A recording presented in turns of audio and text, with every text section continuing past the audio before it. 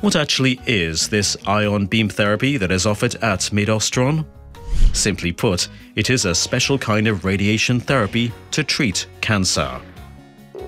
Conventional radiation therapy works with photons, like X-rays, and electrons. Ion beam therapy, aka particle therapy, uses, as implied in the name, ions. These are electrically charged atoms of which all solid, liquid or gaseous elements are made. For ion beam therapy, protons and carbon ions are used. They are positively charged hydrogen and carbon atoms. To understand the difference between conventional radiotherapy and ion beam therapy, you need to know how irradiation works when it penetrates tissue. Let's first have a look at photons and their effectivity on the example of a brain tumor. There is a tumor in the middle of the brain which we want to irradiate with protons. As soon as photon beams enter the tissue, their energy decreases quite rapidly and exponentially, which means the more tissue needs to be penetrated, the less radiation is left at the site of the tumor. What does that mean? To get sufficiently close to the tumor in order to kill the cancerous cells, irradiation needs to start with a much higher dose. This means that a relatively high dose meets the tissue in front of the tumor and might damage this tissue. Unfortunately, photons also don't slow down once they've reached the tumor, which means the healthy tissue behind the tumor receives radiation as well.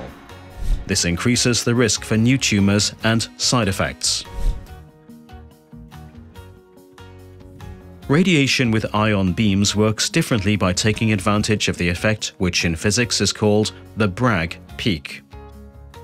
Charged particles lose energy when they pass through matter and get slowed down. When the initial speed is very high, the loss is very low in the beginning when it enters the head and is highest shortly before its stillstand, meaning right in the tumor. The motion energy of these particles is that active ingredient that kills cancerous cells, and their penetration depth can be calculated with extreme accuracy. In this way, it is made sure that protons and carbon ions release most of their energy precisely in the tumor. The tissue in front of the tumor is affected by considerably less radiation, and healthy cells behind the tumor are almost completely spared. In this way, side and long-term effects can be considerably reduced.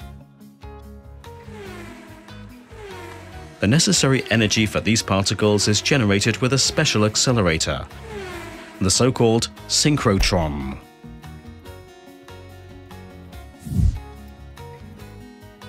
Ion beam therapy is especially used for tumors that are resistant to conventional radiation therapy, and those which are located in delicate anatomical positions.